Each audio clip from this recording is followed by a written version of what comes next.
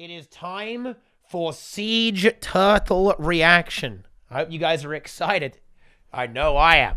Some epic Siege Turtle react content, my friends. That is, ooh, it's gonna be so good. All right, get me a Siege Turtle in the chat right now. Get me a turtle in the chat and prepare to witness the glory of this PC Gamer reveal. That's right, guys. Athene exposes massive update. What the fuck? Well, PC Gamer has one-upped Athene here and has exposed a massive update to Guild Wars 2. Siege Turtles are here. Let's take a look. Volume. Ooh, nice. Ooh, look at them. They look pretty sick. Combat mount. Look! Hundreds of years ago, the nomadic Luxon Armada trained massive turtles to bear weapons of war across the Jade Sea. Look at them go! Now, you can raise your own turtle from an adorable hatchling to a cannon-carrying... Bonus meme, you can have one as a ranger pet. You can have the baby one as a ranger pet too, by the way. So if you want to have like the double turtle and be really cute, boom, you can do that. Also, notice the fact that you are walking underwater with the turtle. That's right, you can do a Pirates of the Caribbean roleplay with a giant turtle. Let's go. Mount. Modern siege turtles are equipped with the latest Jade tech advancements, including powerful jump jets and health boosters. Use these tools to lift your turtle across rough terrain and slam your enemies for massive damage. Ooh, massive damage! Best of all, there's plenty of room for a friend. Take your favorite siege engineer out for a ride and make the most of the turtles' cannons. Anti-air. Well, you know, it looks like fun. I mean, Guild Wars 2, they're getting value out of the mounts, right? They're pushing the mounts to the limit here. They know that their mount system is really good, and they can use that as a good selling point. I think this is actually a pretty cool feature. I like that it's 2 players, really brings something new to the table there. Combat mount should be pretty interesting to see how that works out, if it does a lot of damage. Breakbar. It was interesting that we saw the cannons firing up at the end here. It almost seems to me that there might be some kind of like really long-range artillery, you know, firing up and then really far, right? Or maybe even anti-air. There could be like flying enemies coming out in the future, and you could use the siege turtle to actually, you know, shoot them down in addition to like firing forwards and smashing people. The way it seems that they've actually designed this is that the person who's actually driving the turtle is going to be able to have different abilities to the person on top, which, well, yeah, exactly as you expect, right? But it seems like the person driving the turtle can kind of like make it boost up, can steer it, right, can make it smash into enemies, like use, they said health boosters, or maybe like a self-heal or a barrier or something like that appears to be the abilities. It does seem to be a proper all-rounder, right? I thought it was going to be slower, right? Okay, because in the original Guild Wars 1, these things were slow as hell. It doesn't appear they're actually that slow. You can see them padding around pretty damn fast. The animations look great. Look at them. Look at the little feet go. Look at them. Okay, the animations look fantastic on these siege turtles so far, with the head moving, like all the legs moving at the same time, like landing and jumping all over the place. Looks very, very cool to use there as well. But yeah, it seems good. And I actually think it makes a lot of sense, by the way, that they have gone for a very general purpose mount. Why? Well, think about it, guys. You are a new player coming into Ender Dragons. You probably don't have a Sky Scale, right? You probably don't have a Griffin. You probably don't have, okay, the Roller Beetle. So it makes sense that you actually do have this mount that can do a little bit of this, a little bit of that, right? It has a way to go through water. It has a way to go over land. It can jump over stuff there with its boosters, right? And you can even fight with it, and you can even carry a friend with you, right? So if a friend comes to join the game and they don't even have a mount, then great. You can carry them around in the turtle. They can fire at stuff there. I gotta say, I mean, I was expecting this to be good, right? So I'd be like, oh, react face, react thumbnail. But I'm not surprised. Like, I was expecting the Siege Turtle to be really well done, because ArenaNet have always done a good job with their mounts. It is a good system they have in this game compared to other MMORPGs. They, you know, it's just, yeah, it's very well fleshed out compared to the competition. So I can't say that I'm overly shocked by the implementation looking solid. I do think there are some really interesting ideas of this being added in World versus World. I almost felt you'd have to disable a lot of it. Like, you can't have that. Okay, that, guys, in World versus World, not good, right? You know, that's, no. Okay, the Warclaw is bad enough. There are still loads of spots in World versus World where you can use the Warclaw dismount to kind of get into structures. To be fair, the turtle is so huge, it wouldn't be able to fit through quite as well in a lot of areas, so maybe it wouldn't actually be that bad. But they'd have to limit it a fair bit, I think, to make it usable. But there are some interesting possibilities, like for like a long-range siege, kind of like a cross between a trebuchet and a siege golem. So it wouldn't have as much health, right? Because mounts don't have crazy HP in Guild Wars 2, but they often have very powerful effects. It'll be like a golem is very, very slow, very, very tanky, and can break walls and stuff. But the turtle is a bit squishier, requires a lot of supply to deploy it, for example. Okay, and, you know, maybe you can only build it in your territory. You can't just, like, randomly start building siege turtles, right? Like, in the enemy keep, right? You can't start mounting up out of nowhere. You got to go back to base to get one. I think there's actually possibility of that being implemented in World vs. World in a way that is sane, right? At least a little bit. But I think they will test it, right? We know that they're going to test it. Well, we don't know that. I mean, they have actually mentioned World vs. World and the Siege Turtle. It was basically, we'll add it if we think it isn't going to ruin the game, just to paraphrase there a little bit. So you might see, like, the odd test with it to see if it's going to work. But yeah, I guess that very much depends on how much they can balance split it and how much they can make it behave differently, because I'm not going to lie, having the ability to have a flying turtle is probably not a good idea there. But yeah, I was expecting the water walking, by the way, or rather, this is sick. Okay, this is great. You're going to be, the role playing is going to be amazing with this. You can have underwater siege turtle battles with this. This is epic. I love to see it. Just look, just making some kind of like cinematic, trailer with this is going to be amazing. Like this army of turtles walking underground. That's pretty great. The turtles look good. They're going to make some serious money, guys. Look, you even got the cute little baby turtle right over here. That's going to be a ranger pet too. Everyone's going to be spending so much money on the gem store, guys, okay? People are going to go berserk, right? People are going to want to get siege turtle skins. They're going to buy this. It's going to fund the next expansion. And honestly, I love to see it, right? This is good stuff, right? You know, I like it. There was actually an article that actually came with this too, and we might as well go and very quickly take a look at this article, just to kind of run it down here as well. I'm just going to skim over it. We're not going to read the entire thing because a lot of that was essentially conveyed in the video quite well, actually, a lot of the features here. Is there anything here that's actually specifically new? I don't really think so here, really. I think it will just confirm a few things, right? Yeah, here we go. So, yeah, it handles it, yeah, so it starts slow, yeah, so it to kind of make it so it isn't like, oh, this is like the same as like a normal mount. It has to build momentum there.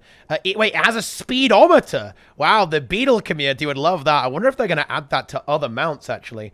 Let's see if they go ahead and do that. That would be a really nice quality of life, I think, for a lot of players who are super into mount stuff, right? Particularly the Beetle racing. There you go. Entering the sponsored red zone, the siege becomes hard to handle, drifting into corners as it struggles to... Dude, what? This is going to be amazing. You're going to like be swinging the tail out as you go around the corner.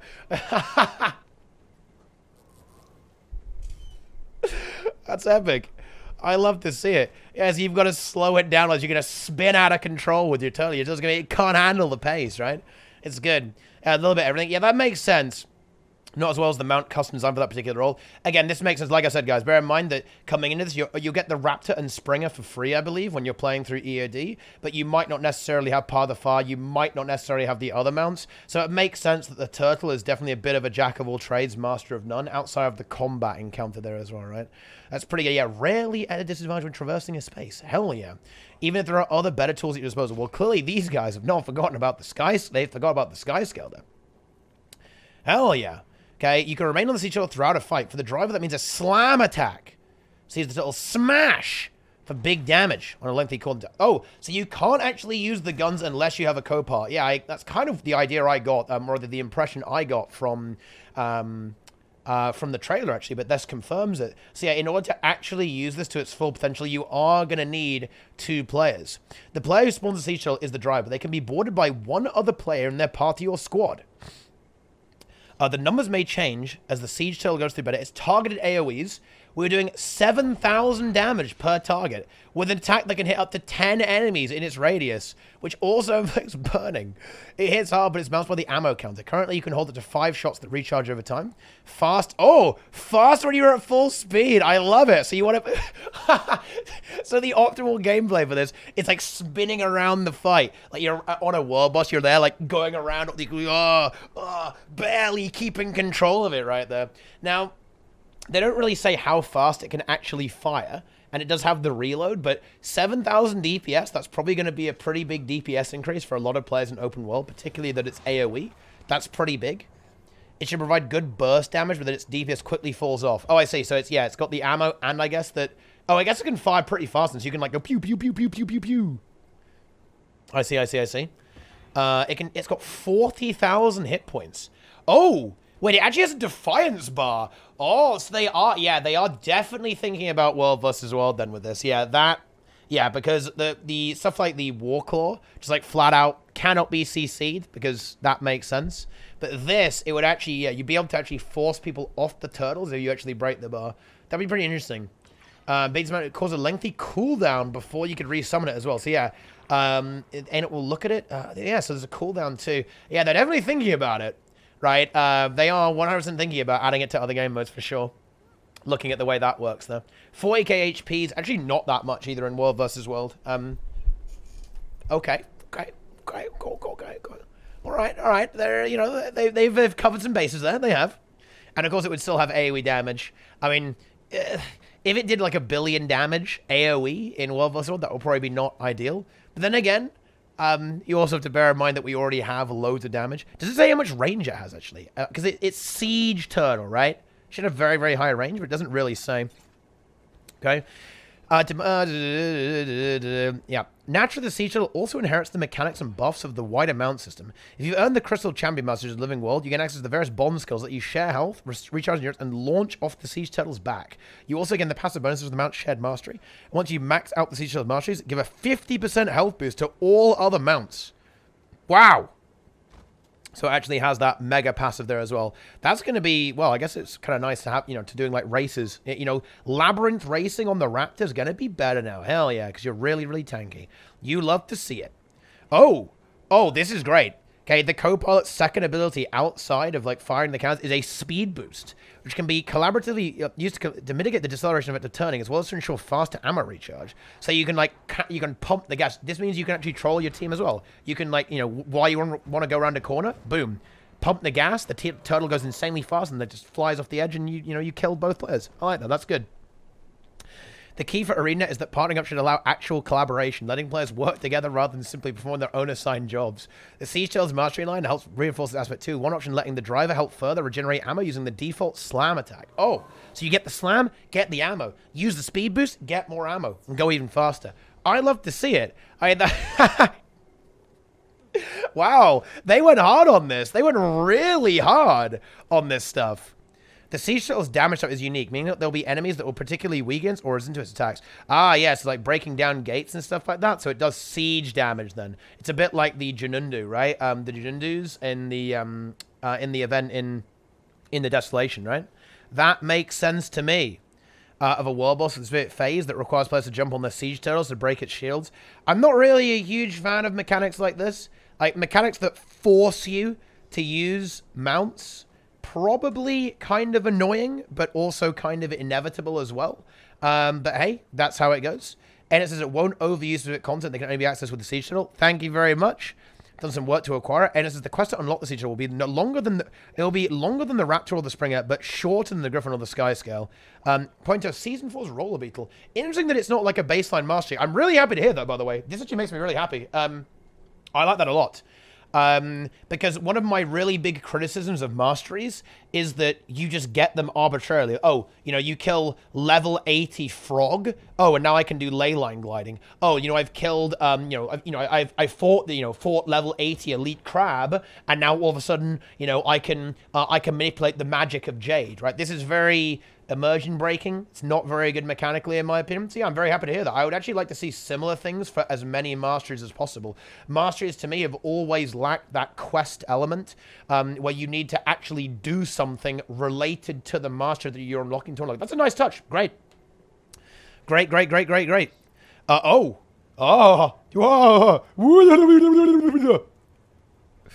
One place you won't see the Siege Turtle is in World vs. World.